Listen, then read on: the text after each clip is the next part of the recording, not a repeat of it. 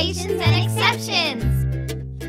Hey everybody, you know I love watching animals, whether it's at the zoo or in the wild. In fact, if you watch animals closely, you can kind of tell what their role is in their environment. Specifically, if you look at adaptations, that gives you a great clue. Today we're talking about claws.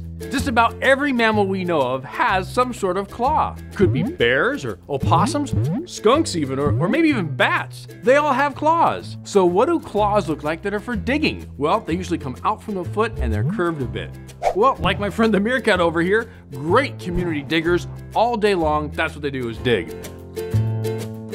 Another one of my favorite diggers right here in North America, the skunk. Cute little stinkers, aren't they? Now they'll tear up my lawn looking for grub, but they also spend a lot of time out in the wild, digging up, looking for bugs and insects and other fun things to eat. They're omnivorous, so they sometimes will eat meat too. Speaking of eating meat, one of the biggest digging claws you'll ever see, look at that, right there, grizzly bear paw. Those guys not only dig for maybe a den for hibernating in, but they'll tear open trees or rip up stumps to get to food sources as well. What about a claw for climbing? Well, they're a little bit different than the digging claw, like we know is long and curved. Well, these are shorter and hooked right away so they can get a good grip. So who has sharp hooked claws that are great for climbing? Well, the adorable koala, of course. Now they have to have very sharp, strong claws for going up and down those eucalyptus trees, which, by the way, if you didn't know, have very smooth bark. Speaking of sharp hooked claw, no, put the bear goes in the box, guys. No, put him in the box. Okay.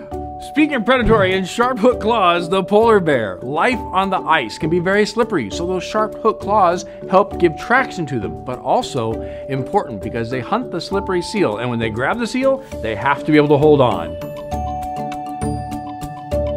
And now you know, if you see a mammal with claws that come out from the foot and are hooked at the end, that's for digging. And if you see a mammal with sharp hooked claws, it's either for climbing or grabbing prey. What's the exception?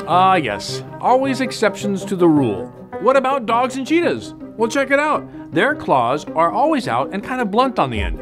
They work a lot like the cleats for a football player or a soccer player, always out to give traction while running. Another exception, the echidna.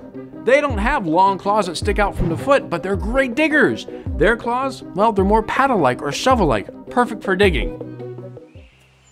Next time you are out in nature, can you find the exceptions to the rules? They are everywhere.